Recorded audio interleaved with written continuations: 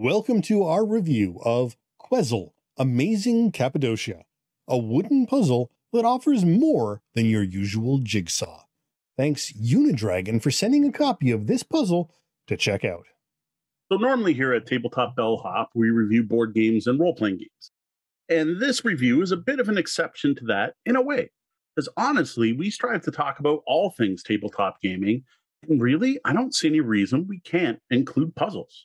Puzzles can be just as fun and as engaging as a board game and make great cooperative and solo experiences, which nowadays puzzles are more popular than ever. So welcome to our first puzzle review. And this is certainly a step beyond your average jigsaw puzzle, to be sure. Now, a quick note on spoilers. We will be as careful as possible to not spoil any of the surprises from this puzzle game during the review. Due to the difficulty some people seem to be having reaching the end of the quest, Mo will be offering up some tips at the end of the review. Feel free to skip over that part of this segment if you prefer to figure out things on your own. So Quezzle Amazing Cappadocia, which from now on I'm just going to call Quezzle. I'm not going to say the full name. We're just going to stick to Quezzle. There's only one Quezzle out there so far, so you know which one I'm talking about. So Quezzle caught my eye because it is billed as more than just a puzzle. It's actually marketed as a mix of game and puzzle. And tonight we're going to highlight what sets this puzzle apart from others. They describe it as not just a beautiful illustration and a puzzle of 1,000 pieces, mazes, additional tasks, hundreds of characters, and AR are waiting. So Quezzle was created as a joint venture between Unidragon, who are makers of high-end laser-cut wood puzzles, and IC4 Design. This is a Japanese studio that is listed in the top 200 best illustrators in the world list. It was originally funded in Kickstarter in late 2021 and is now available for sale in over 100 countries. Now, the full Quezzle experience is actually split over 4 different 250-piece wooden puzzles that feature striking artwork and very uniquely shaped pieces. Now, these puzzles aren't cheap, coming in with an MSRP of $250 US for the full set, though they do seem to be regularly on sale for less. Plus, we've got a 10% off coupon code, which we'll be sharing at the end of the review. Now, while I admit I got a bit of sticker shock from the price, after looking at other high-end wooden puzzles, I realized it's a lot more reasonable than I had thought. It is not a $6,000 hand-cut cherry wood puzzle, but it's also not a machine-stamped pressed cardboard $20 puzzle. Yeah, it seems like the puzzle industry definitely has a different price structure than, say, the board game industry that we're usually used to interacting with. Now, Quezzle consists of 4 laser-cut wooden boxes that each contain a 250-piece puzzle, a stand for holding the box lid, extra shapes that make 3D wooden guardians, and a newspaper-style quest sheet that's specific to each puzzle. When the sets are combined, you get an overall story and quest that spans all 4 puzzles, and in total, there are 50 tasks to complete with your copy of Quezzle. Now, the final quest includes some clever escape room in a box style elements, rather well done AR, and 6 secret mini puzzles, where you're actually taking puzzles from the main puzzle and building separate puzzles. Now, along with this, you also get all the fun of discovering the many uniquely shaped pieces. Including the puzzle are things like animals, warriors, airplanes, and even a rocket ship-shaped piece. For a look at the quality of the boxes and puzzle pieces themselves, as well as a glimpse at the quest sheets, check out our Quezzle unboxing video on YouTube. So there are a few things I want to highlight here in regards to component quality. First off, the artwork is fantastic and highly detailed, which makes many of the find-and-seek style quests quite difficult and rather engaging. The actual wooden pieces are expertly cut, like perfectly cut, and fit together fantastically. And we loved finding those unique shapes while building. So this is not made up of your standard, slightly varied tabs and blanks like a standard puzzle. Now, unfortunately, there are some translation issues on the quest sheets. Thankfully, nothing's indecipherable, but whoever did their localization should have done a much better job. There is actually one actual error in the quest where it asks you to look for 4 things in one spot and 3 in another. This is, of course, the most disappointing aspect of any game, and sadly an all too common one these days, with games being developed in one country and language and then spread out across the world with possibly dozens or more translations required from the original design. Yeah, the Unidragon is located in Russia and their art company is located in Japan. So I don't even know what the original language was here, but I got to say it wasn't English. Now, there is one aspect about the physical design of Quezzle I didn't like, and that's the boxes that the pieces come in. While the 4 laser cut wooden boxes look great, they're well produced, they've got fantastic artwork on them, they're good for using as your reference while building the puzzle, there's no way to seal them shut. The lids sit on top. Now, being someone who's assembled a number of laser cut wooden boxes or various box inserts, I don't understand why they couldn't have built some form of slot or latch system in with these. The way these boxes are made, there is no way you can actually stand them up on their sides without the lids just opening. They have to be stacked. And for me, that's a problem in regards to storage. Otherwise, the components are great. This really is a beautiful, well-produced wooden puzzle, just not a big fan of the box they came in. Now, after thinking about this and looking around, I suspect that this may be something that doesn't bother jigsaw puzzle people generally. They seem to either ditch the box because they preserve the puzzle in a finished state, or transfer their pieces to a more convenient, compact storage solution. Fair. Okay, so good components, dumb box, some language issues. Got it. Now, what I really want to know is what I think our fans are dying to know. What are the game elements added to this puzzle? All right, so you start off as expected. You build the puzzle. Now, one neat bit they did is that puzzle 1 includes a bonus sheet of puzzle pieces. And what these are is locking pieces. They replace a few pieces out of each puzzle, so they all lock together to form one big solid puzzle. Now, you can build the puzzles one at a time and then do the quest specific to that puzzle, or do them all at once and then do all the quests at once. We personally chose to finish them one at a time and do the quests and then save the overall quest for once everything was assembled. So what are these quests? Well, for the most part, sorry to say, they're just I Spy, Where's Waldo, hide and seek style games, right? Look and see. You look through the puzzle and find the ninja.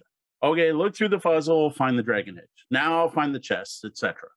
Now, each puzzle also features a maze, but these are jokes. Like these are mazes you can solve at a glance. They're childhood coloring book level mazes. That was highly disappointing. I am actually a fan of mazes, and I was hoping for something bigger. Now, each puzzle also features a follow of the path based on its guardian, because there's a guardian for each one, which you'll read about in the papers. For example, in the first puzzle, you find the eagle, then follow a path from it using small, pretty well hidden arrows to lead you to a sword on the puzzle. Note, at this point, you should not be removing anything from the puzzles. So you're not pulling out those dragon eggs or those stars. We thought we were supposed to be collecting these things in the quests, and doing this at this point is actually premature. You don't have to take anything out of the puzzle until it tells you to take stuff out of the puzzle. Follow the instructions and don't anticipate. Savor it. Yes. Now, one thing that surprised me is that most of the quests were actually the same in each puzzle. Like, I fully expected, I'm going to look for this stuff in puzzle 1, and puzzle 2 will have completely different stuff. But every puzzle, you're going to be looking for stars, dragon eggs, chests, a butterfly, etc. You were looking for the same things repetitively. I was actually hoping for more variety. And this is actually one of the reasons you may want to wait to finish the entire puzzle before doing the quests. That, and well, they kind of tell you to. In a way, they do say step 1 is to complete the puzzle, but then you can buy puzzle 1 separate. So you obviously wouldn't be able to do this if you only bought puzzle 1. Now, along with these, each puzzle does contain a 3D puzzle, some leftover pieces at the end that you use to build the guardian of that part of the city. These are well made, and I got to say, pretty cool knickknacks when you're done, like neat things to just have on your shelves. In addition, you need these for the final quest, as each one has a code word on them. About that final quest. In addition to the newspapers for each region that comes in each puzzle box, the first box also comes with an extra newspaper sheet for the full puzzle. This is the main quest, and it's actually on the back of the regional paper puzzle. This should not be started until you've done all the other individual quests, and will walk you through the end of the game.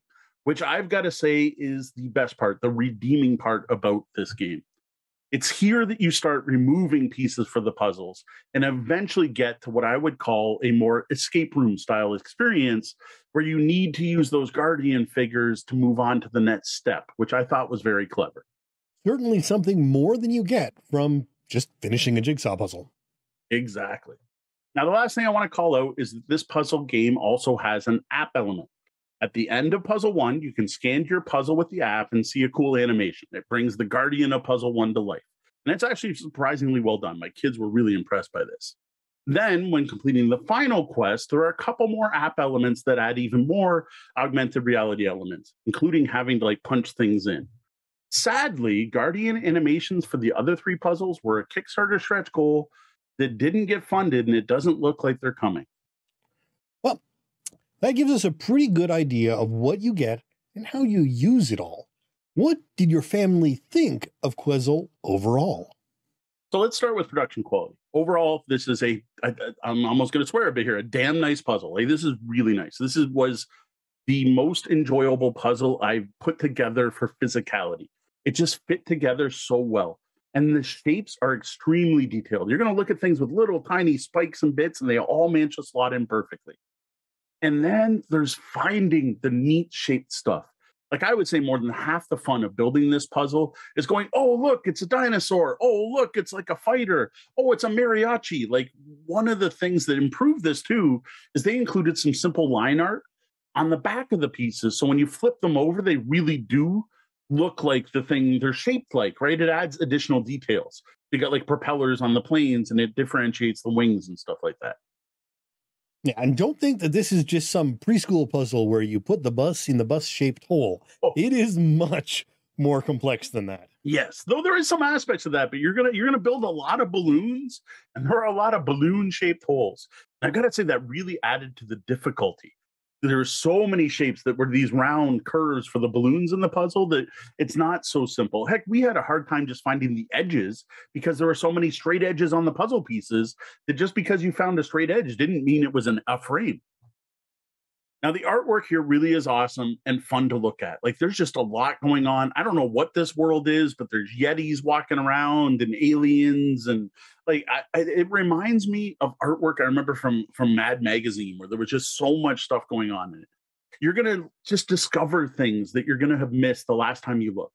And this is one of the benefits I found of the hide and seek puzzles, is they get you to really look at that artwork in detail. As for the quests, well, I got to say, I wasn't overly impressed. I was hoping for a bit more game to it, but my youngest daughter loved it. She was the one that managed to find all the items needed for each quest and solve the final puzzle. My biggest disappointment, though, were the mazes. I love mazes. These aren't mazes. These are a joke. Personally, the individual puzzle quests are neat. It's something you don't get in a standard puzzle, so that's pretty cool. I didn't really find them interesting or fun enough to set Quezzle apart. I wouldn't say, go buy Quezzle because it has a game just based on the search quests. That said, I will say the overall experience, especially once you get to the main quest, the ending part of this game was quite fun. Playing Seek and Find was boring, but playing Seek and Find to build a new puzzle hidden inside your existing puzzle is just cool. Then realizing that puzzle gives you clue to another puzzle that leads you to, well, wait, I don't want to spoil anything until the end of this review, but the end quest made up for the problems I had with the earlier quests. And as you mentioned, even the parts that disappointed you, your daughter loved. Oh yeah, my daughter really enjoyed it. My youngest daughter really enjoyed looking for them. Now this leads me to the one thing I do think that needs to be talked about a bit more is the price. Quezzle is not cheap, especially comparing it to the hobby board game and RPGs that we usually talk about. $250 US is a lot of money, and that alone is going to remove interest in Quezzle from a lot of gamers. That said, $250 for a high-end wooden puzzle, as Sean mentioned earlier, isn't unreasonable, as you found when doing some research on this. Indeed, while you can certainly get a huge number of puzzles for under $50 or even under $20, they are all more or less the same thing. generic tabs and blanks out of some form of pressed card and stamped out with some piece of artwork that's taken from another source or license on it. Now, when you get into wooden puzzles, the price jumps, but even those are often still generic tabs and blanks. What you're getting with this puzzle is wood custom cut along with original art from a well-known art group, and not something that's just repurposed from something else. True. Now, there is, even for puzzle people, another step above this, where you get hand-cut wood and limited editions. But those puzzles are in the thousands of dollars, which make this, for the quality and interesting designs, actually almost a deal in comparison. Totally get it. I have seen puzzle fans going nuts for this. They're going ridiculous for this. Now, the biggest problem I found, above and beyond the stupid box design I talked about earlier and the price point, is there's no clear direction on what you should, when you should be doing it, and most importantly, when you're done. As noted, the quest sheets aren't very well translated. They don't clearly tell you what you need to do to finish Quezzle. I've now talked to multiple people online who thought they were done with Quezzle, only to see me share something and realize there's more to their puzzle than they thought. It's due to this that after we finish up the review, I'm going to provide some tips for people who own Quezzle or who are thinking about buying it to make sure they're getting the full experience and don't stop early before the actual finish line.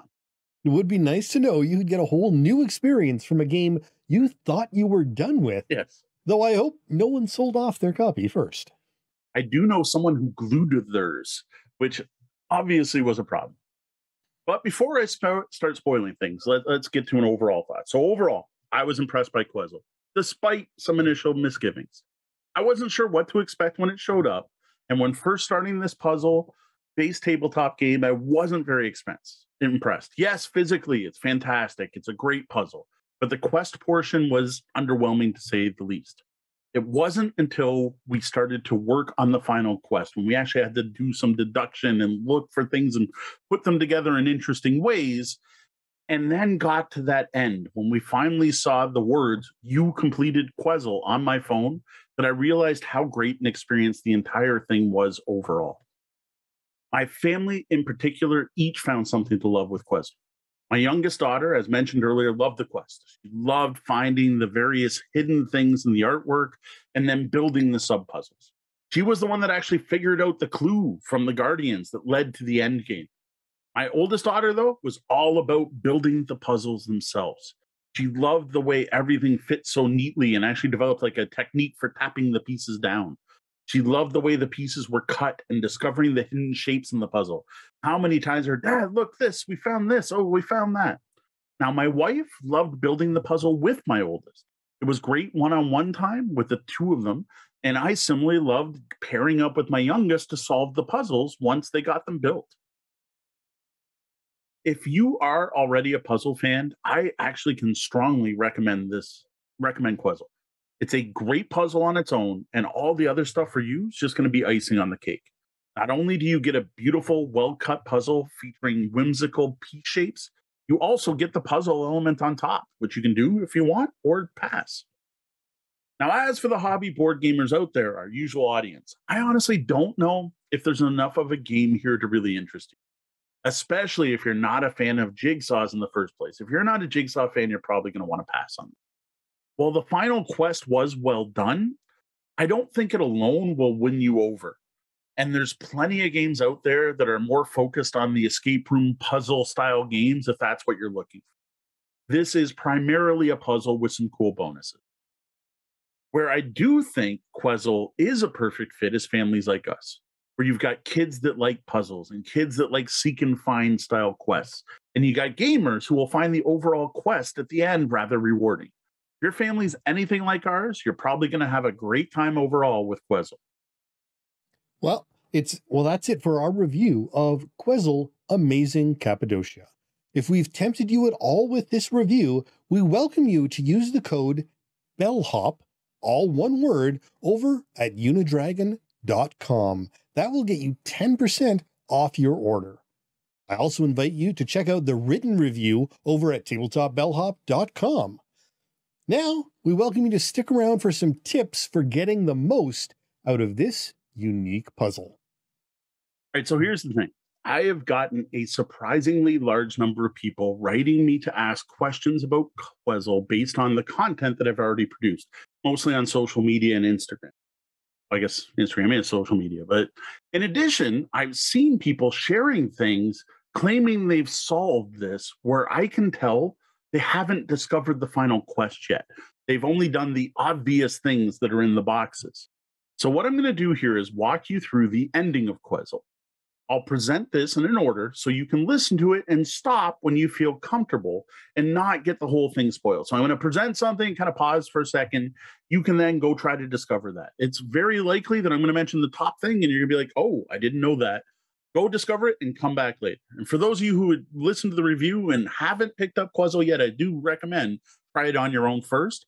And then this episode is going to be up on our blog and on YouTube, and you can listen to it once you do get to the end. Pace yourself. It's the journey that's the fun part, though the ending is cool too. Yeah. So first off, most importantly, if you haven't seen a screen in the app that says you completed Quezzle, then you haven't actually completed Quezzle. I've shared this screen on social media, and you can see a picture of it on the written review.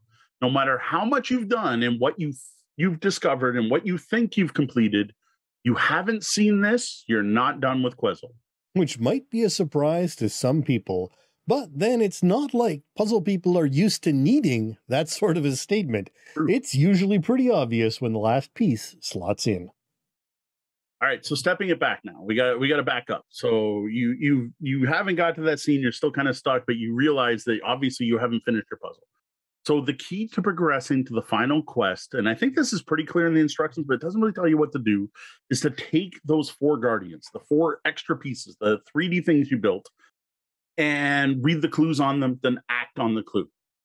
Now, I'm going to give everyone pause now so everyone can go look at it before I give away what this leads to.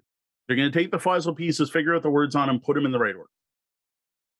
Okay, so the guardians, they're going to lead you to the words, box has double bottom, which should lead you to discover that one of the 4 boxes has a false bottom in it, which I thought was brilliant. And we totally missed it, even in our unboxing videos and showing things off, that one is different. Once you discover that, you are going to find a completely new quest sheet that's 2-sided with step-by-step instructions how to continue. I found this to be the biggest hurdle people didn't get past. They couldn't figure out what to do with the guardians. They put them together and were like, hey, we have these guardians. They helped us find the princess. And maybe they went in their map and found the princess and did some more things. But this actually walks you through how to do it. And if you've listened this far, either you're smacking your head or you're cursing the fact that you didn't pause or skip. Probably true. So let's keep going. You got the new quest sheet. You've done everything on it. And now you got a bunch of mini puzzles in front of you. You built new stuff. It's really cool. You took stuff out of your puzzle and built new puzzles. You're still stuck. You haven't seen the screen. What are you missing? Don't worry. This has happened to many people. Next step is to find the clue words on the back of one of the mini puzzles, the specific set of clue words. All right, you found them? All right, now go look at the mini puzzle. One of them is a big, evil-looking warrior guy with horns and an axe. Your next step is to find him in the puzzle. Find a graphic of him, not a piece, a graphic of the baddie, and scan him with the app. The thing the game doesn't tell you at this point, and this was a hang-up for us, is that the puzzle needs to be reassembled for this to work. So once you've got your clue words, you're going to put it back together and then try to find the baddie. Now, I honestly don't know if you have to assemble the entire puzzle or just the area where the villain is. We just put everything back together. Go big or go home. All right, if you haven't figured it out now, yet, just in case you're still lost and you got it to scan the villain and something popped up and you got to enter a code word and you don't know what to put in. What you need to do is you're going to put this code word in. And I'm going to start, and for people who know the code word, big tip here I probably should have put before I paused, is keep your phone there. Keep it pointing there because you're going to see that villain do something and it's very cool. Your game's going to come to life a bit. Now, if you did miss the code words, they are on the back of the treasure chest mini puzzle, which has to be upside down. It's on the back, not the colorful part. Now, there is a hint about this on one of the other mini puzzles that says flip over. Flip over is not the code word. That's supposed to be telling you to flip over the chest. Now, we personally missed that, but we built all the mini puzzles upside down because I thought that's the way they were supposed to be because I didn't want all the swirling colors. So we managed to get the clue anyway. Now, sadly, I've had a couple people tell me they had to uninstall and reinstall the app after getting the code words wrong.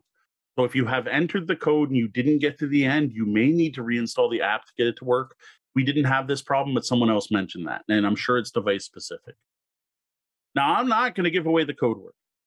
After you enter the code word and you watch the villain escape, you come back in the next Quezzle, possibly, you should get the You Completed Quezzle screen and get to watch your final reward. Well, I hope you enjoyed our review and solution to Quezzle Amazing Cappadocia.